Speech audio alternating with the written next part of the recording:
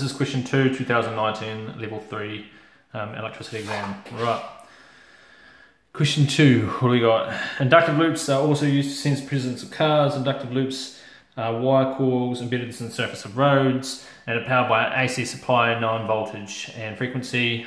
What do we got? One particular inductive loop has 4 ohms resistance powered by 24 volt RMS. It's average voltage-ish, kind of root mean squared voltage really, and 120 hertz AC power supply. The loop is 1.6 by 6 meters rectangular in shape. There it is, there's a shape there. Calculate the peak voltage of this supply. So in your formula sheet, we have, where is it, Vmax equals root 2 V RMS. So we're just going to chuck that in.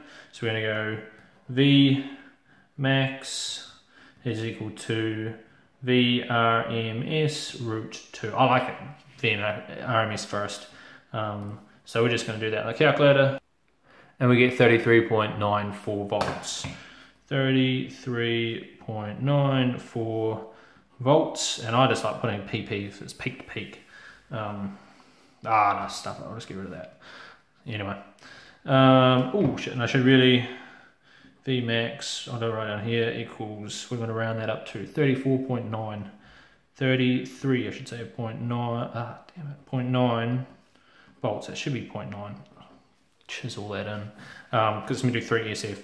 The strength of the magnetic field in the loop is 0.0413 Teslas, man that's high. Calculate maximum magnetic flux in each of the 3 coils of the wire in the inductive loop. Right, so in our formula sheet, magnetic flux is just the magnetic field times the area, which is just going to be 0.0413 in each of the 3 coils of wire. So I assume we're not timesing, it's just in one coil, so it's just going to be times by the area, which is just going to be base times height, so it's going to be 1.6 times 0.6, and that should equal, hope you can see that there, 0.0396.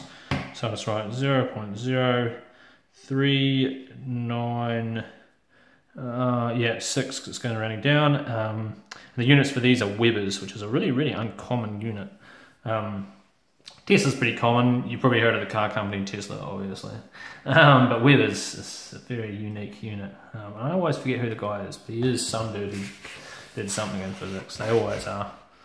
Right, when a car drives over the inductive loop, the steel's body and the engine interacts with the magnetic field of the inductor loop. The overall effect of this interaction is to reduce the inductance of the loop.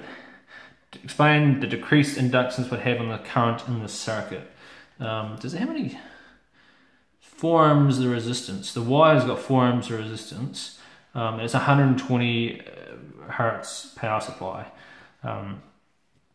Right, so we'll just write the formula XL. So this is the reactance because it's an AC circuit. It's essentially an AC circuit with a resistor and inductor. XL equals omega L, which basically means 2 pi F times L. So what are we going to do? We're decreasing the inductance, which is going to then decrease the reactance, which is just essentially fancy resistance, which will decrease the total impedance of the whole circuit, so more current should start flowing. And I'll just pause it and try and write it slightly more succinctly if I can. Right, so I've said reducing the inductance will induce the reactance. I don't think I spelled that wrong. Reactance. Thus decreasing the total impedance from voltage equals the current times the impedance. Decreased impedance, I didn't spell that right either. Dance. With the same voltage will increase the current. So I had a look at the marking schedule and they're yabbering on about, when they say changing magnetic flux with induced voltage and current, but if you read the question, it says, explain the decreased inductance we'll have on the current in this situation. Normally when you put iron or something ferromagnetic, or is it anything conductive, anything ferromagnetic inside an inductive loop tends to increase the inductance. But if the iron's outside the magnetic loop, outside the loop, it tends to get a little more complicated than that, because now you have lots of different like magnetic fields interacting. So I'll just leave it at that for now. You can probably Google what happens if you have like large metal objects outside of inductor loops. Right, what do we got? The new inductance is 5 times 10 to the negative 3 henries. Determine the RMS current in the circuit. Right. So now we're going to do is we're going to find the reactance of the inductor. XL is equal to 2 pi f times the inductance. So now we've got a new inductance of that, and we've still got the same frequency, which is just, what is it, 120 hertz. So it is. So we're going to go, this is going to be equal to 2 pi times 120 times 5, what is it, times 10 to the negative 3. Because what we're going to try and do is we're going to try and find the total impedance, and then from there we'll just divide by the voltage, and that'll give us the total. So total impedance is like all the fancy resistances add together. So regular resistance, reactance, which is like alternating resistance that comes with capacitors and inductors. Find the total impedance of the circuit, and then just get the voltage, divide by the impedance, that'll give us the current. So now this should equal, we've got 3.769 ohms, because it's a resistance. And now we know that if you draw a phasor diagram, inductors lead resistance. So here's a phasor diagram.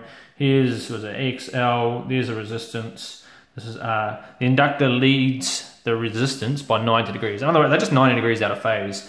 So we have total impedance, and the symbol is Z, is equal to the square root, because it's just Pythagoras, because we're going to try and add these two vectors together to find that vector there, which is the sum of those two vectors. So it's going to be XL squared plus R squared. And that is just going to be equal to square root 3.679 squared plus, and it's a 4 ohm resistor, because it says over here, well, the resistance of the loop's 4 ohms.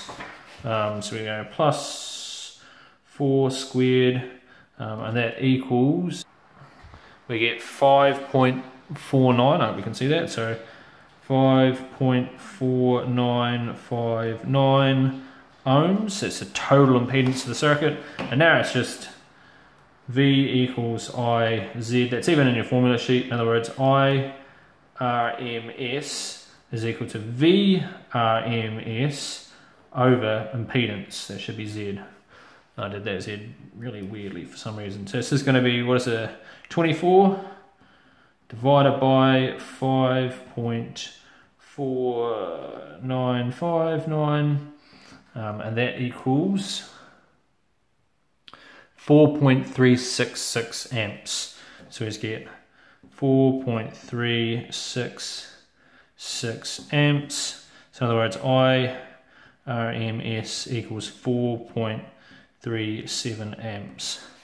There we go.